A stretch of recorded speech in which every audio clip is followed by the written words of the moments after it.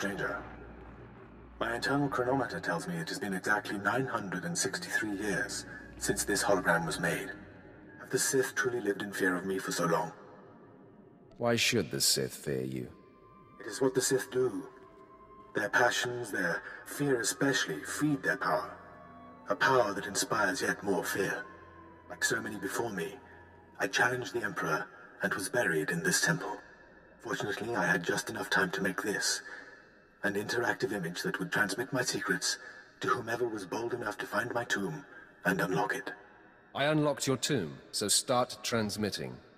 Patience, and everything will become clear. The way of the Sith lies in channeling the Force through the use of powerful emotions. Fear is the chief of these. The Sith feed on palpable dread. What's the secret, then? It's a lie. Fear is a lie. Passion, a lie.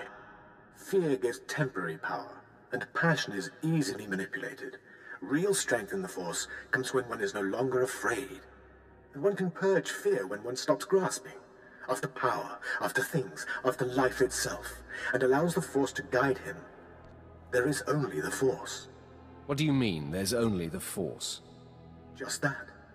Everything there is, life and death alike, is wrapped up in the Force. What I learned only lives on through this image and its device. Yet I am one with the Force, eternal and at peace. Take them. Take my teachings to the Sith. They will find power there, but a different kind. Not of darkness, but light.